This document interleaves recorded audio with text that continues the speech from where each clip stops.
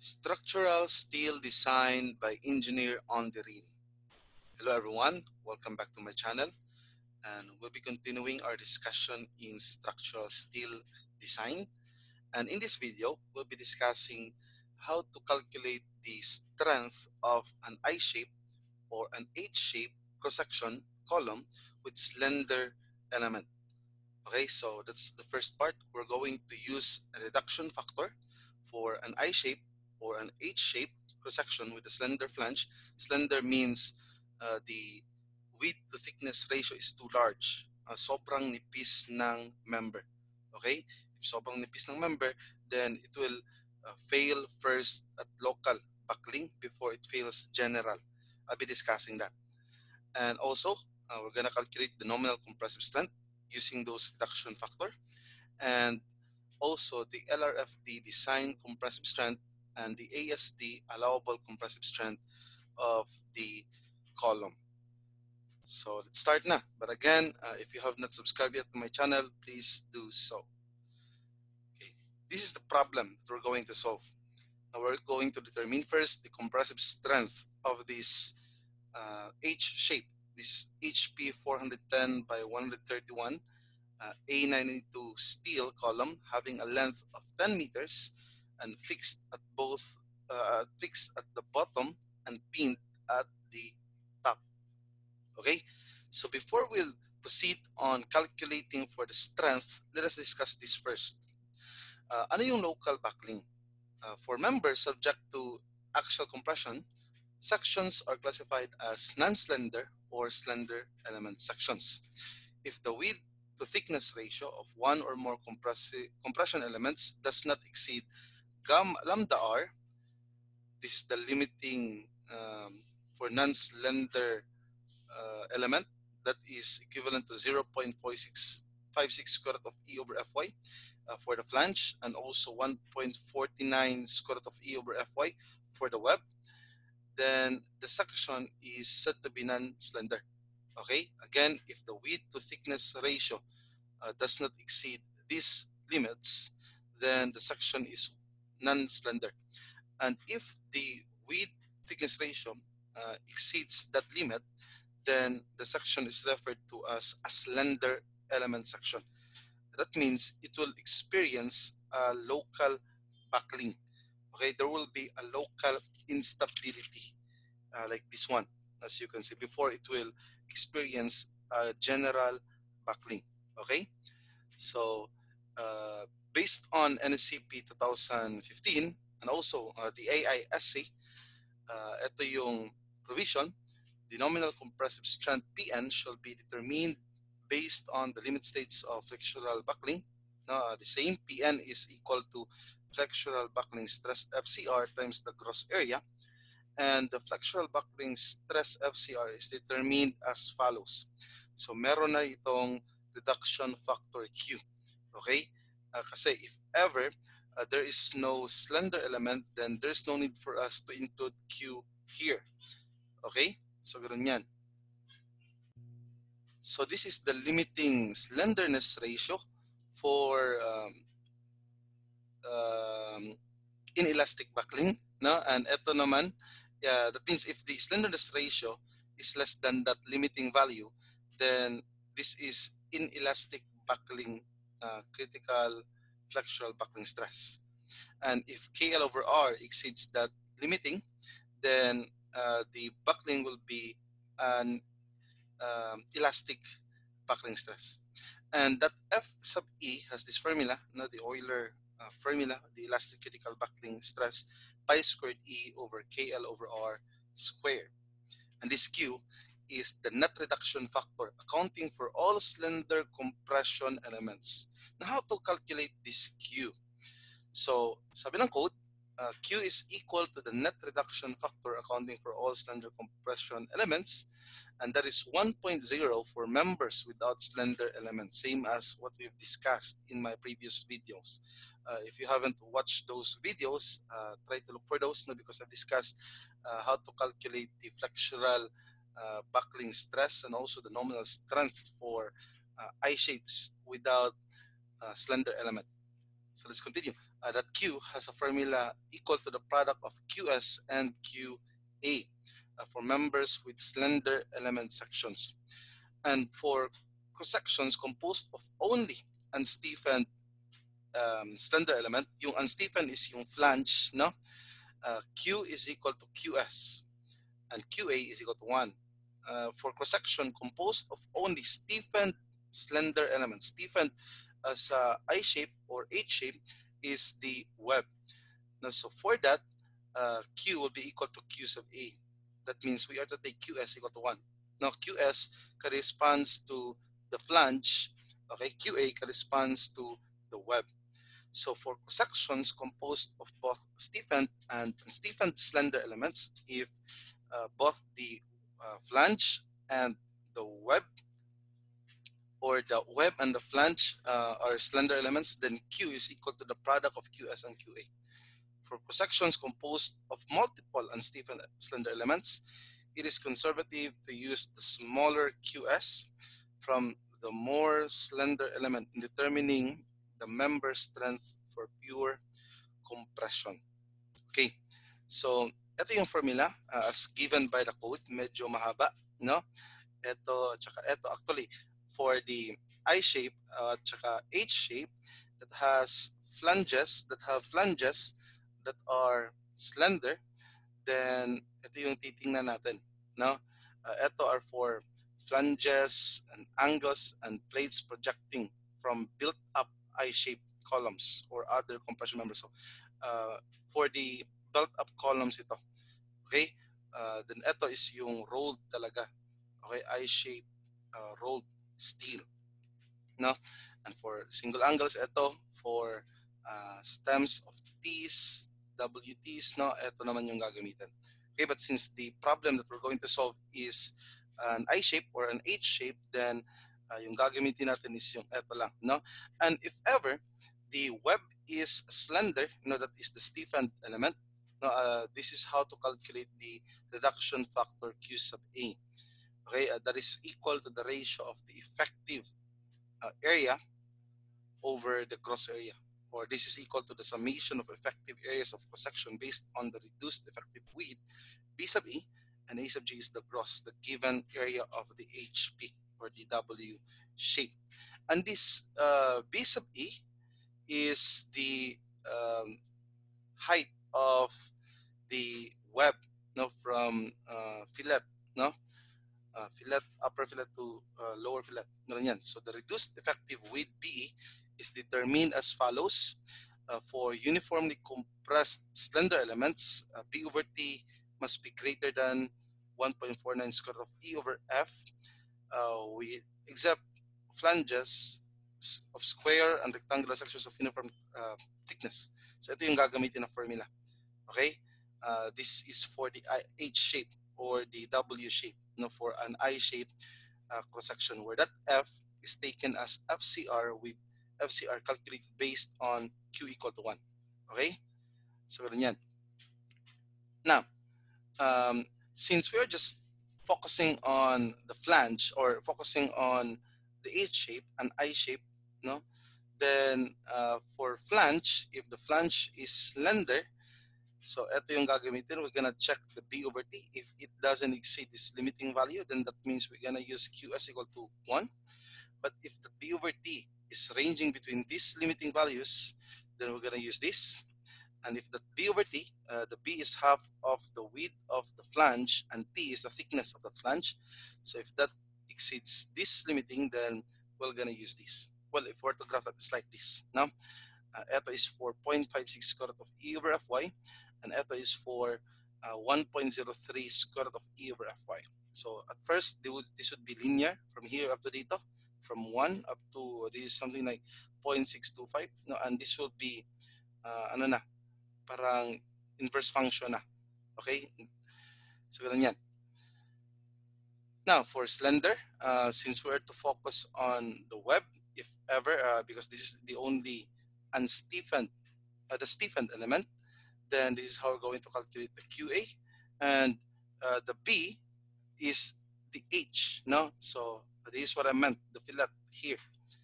Okay, so that means that B is equal to H, and that is equal to D minus twice of uh, the design value of K, K DAS.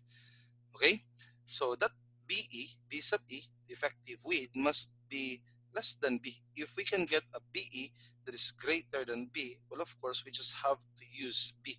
And that would mean that the Q will just be equal to 1. The QA will just be equal to 1 if ever the same lang. No, but if ever B sub E is less than this H or this B, then we can get a QA less than 1. Again, F is taken as the flexural buckling stress calculated based on Q equal to 1. So siguro, hindi nyo pa naiintindihan talaga, no? Pero let's solve the problem in detail. Okay, so this is the question. Determine the nominal compressive strength of HP 410 by 131 A992 steel column having a length of 10 meters and is fixed at the bottom and pinned at the top. The minimum yield stress is 345 megapascal. So these are the properties of that HP. Okay? So as you can see, medyo mahaba yung flange niya. No? So siguro this would buckle, no? Local buckling if that is subject to compression. Okay? So yung first step is to calculate the limiting width to thickness ratio. So for the flange, that is 0.56 square root of E over Fy. Its denotation is lambda, lambda R. That is the limiting width to thickness ratio for non-slender element. Okay, so that is equal to 0.56 square root of 200,000 over 345, and that is 13.48. Now for the web, that is equal to 1.49 square root of E over Fy. So substitution, making Fy equal to 345, E equal to 200,000, we can get 35.87. Now, after that, calculate the width to thickness ratio of this HP. So the width is half of the flange width, and that means that is this, okay? Then the thickness, of course, is the thickness of that flange. So that is half of BF over TF, or BF over 2TF, and that is 399 over twice of 13.7, and that is equal to 14.562. Okay, now next, as you can see, that exceeds 13.48. And what does it mean? That means the flange is a slender element. No, it's too thin. No, napakanipis nito. So this would probably experience a local buckling. Okay, so we must add factor there, no, or consider a factor. Now for the web is H over TW. The H is again equal to the total depth minus KDES. Okay, so ito yun. Okay, so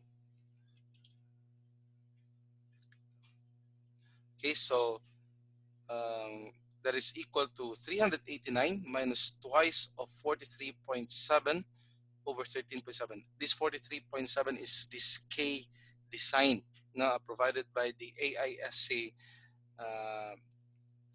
manual. No, so the KDAS is the distance from the outer flange to the web toe of fillet. Chan, no? So evaluating that, that will give us 22.015. And this is just less than this lambda RW, not the limiting for the non-slender element. So that means the web is just a non-slender. No, it's not a slender element. But since the flange is a slender element, then we have to solve for the Q, and that is the Q sub S, right? So calculating the reduction factor QS for slender and stiffened element, first we're gonna calculate this 0.56 square root of E over Fy. No, that is 13.48 as we got kanina, and our B over TW is 14.562. It exceeds that, right? Now let's check if it also exceeds 1.03 of square root of E over Fy. So that 1.03 square root of 200,000 over 345 is equal to 24.8, and this is greater than this. So that means this B over T is ranging within this and this, no, in between. And with that, we're gonna use this formula. Now 1.415 minus 0.74 B over T times square root of Fy over E.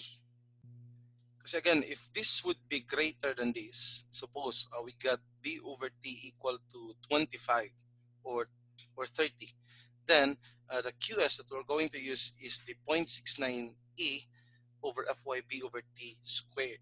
Okay, I discussed that kanina. Now, how to use this, how to evaluate this. This B over T is just the BF over 2TF as what we got. That's 14.562. So substituting that, 1.415 minus 0.74 times 14.562 square root of Fy over E, and that is equal to 0.9675. Now take note, this is square root of Fy over E, not square root of E over Fy. Okay, so baliktad siya dito.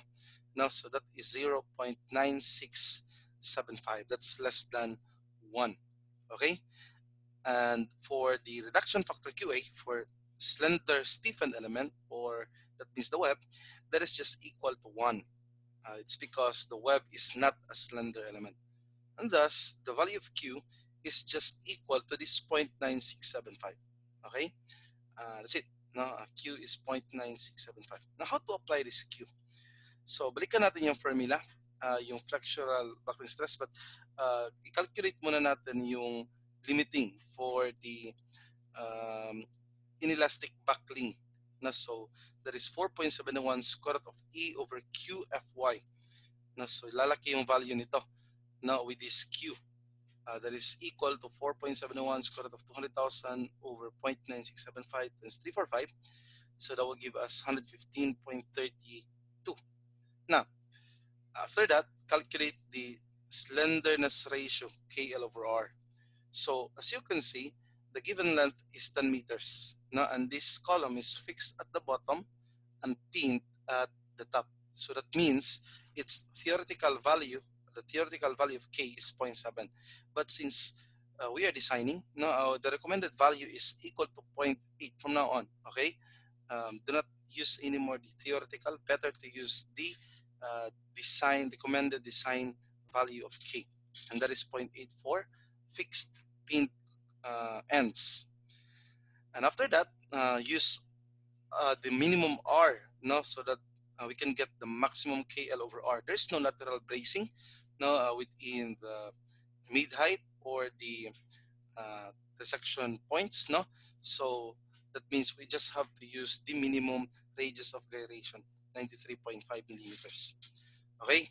So after that, calculating the KL over R, that is 0.8 of 10 meters, okay, over 93.5, and that will give us 85.56. Now, this is just less than this limiting value. That means the buckling is inelastic, okay? And the formula that we're going to use is the 0.658 square root of Fe over Fy, or Fy over Fe times Fy. So first, let's calculate the Fe, the elastic critical buckling stress, or the Euler critical buckling stress. So that's pi squared E over the square of slenderness ratio. So substituting that, that will give us 269.64 megapascal. Okay, so after that, let's use that here in calculating the flexural buckling stress. Take note, there will be a Q. There will be Q na, no? So that is now Q times 0.658 raised to Q Fy over Fe times Fy. If there is no slender element, if the flange is too short, okay, or not too thin, or the web is too short or not too thin, then there's no need for us to include Q, or we just have to make them 1. But since we got a Q of 0.9625, 0.9675, so substituting that, Okay, 0.9675 times 0.658 raised to the power of 0.9675 times 345 divided by 269.64 times 345. And that is equal to 198.82 megapascal. Well, if we would not include Q, or if we would just make Q equal to 1, then we can get the flexural critical buckling stress or the flexural buckling stress equal to 201.95. Okay, so liliit na siya. Na kasi that means we are trying to protect this column from experiencing a local buckling. Okay? Experiencing local instability. So mag-reduce yung value ng FCR. Ito is for the general buckling kasi. Okay? It would fail general buckling. So, calculating the nominal strength, that is equal to the product of the stress times its gross area. And the gross area is 16,600. So, the product is equal to 3,300,412 newtons. And in kilonewton, that's 3,300.41 kilonewtons. That is the nominal strength of this section. Okay? And suppose the question is, what is the LRFD design compressive strength? And also, what is the ASD allowable compressive strength? So we have to multiply this by reduction factor phi c for the LRFD and divide this by omega c, the factor of safety, for ASD. So for LRFD, the design compressive strength is equal to 0.9 of that because phi is 0.9, and that is equal to 2,970.37. Okay, that means the factored load must be less than this, or this must be greater than or equal to the factored compressive load, the 1.2 dead load plus 1.2 live load. This must be greater than the required strength. And the allowable strength design, ASD, the value of the allowable compressive strength is 3,300.41, the nominal, over the factor of safety, 1.67. And that will give us 1,976.29. Okay? So, ibig sabihin yan, the sum of the dead load and live load compressive strength, a compressive force, must be less than this. Or this, the allowable strength, must be greater than the sum of compressive service live load and compressive service dead load. Okay? Dapat, let's say, 1,900 lang yung sum or 1,970 lang yung sum ng dead load and live load. So that's what it means. Okay? So I hope you like it, no? Balikan nyo lang if hindi nyo na-gets, no? Just follow this procedure. That is how to calculate the nominal strength, the LRFD design compressive strength, and also the ASD allowable compressive strength. No, if there is a slender element, if the flange is a slender element. In my next video, I'll be discussing how to calculate the nominal strength if the web naman yung slender. That means if this is too long or too thin, na napakanipis, no, how to calculate its Q. So that'll be in my next video. So I hope you like it. If you do, click the like button and also share this to your friends and classmates, okay? And also, do not forget to subscribe if you have not subscribed yet, right? And also like the Facebook page ko, the On The Real Engineering Solutions or On The Real Solutions. And also we have a Facebook group, On The Real, On The Real Engineering Solution subscribers, or on the real solution subscribers. Okay, so I'll be posting the solutions, no, the PDF copies of my solutions, so that you can review. Okay, so try to look for that group. So thank you for listening. Thank you for going to this far. I'll see you guys next time. Goodbye and God bless.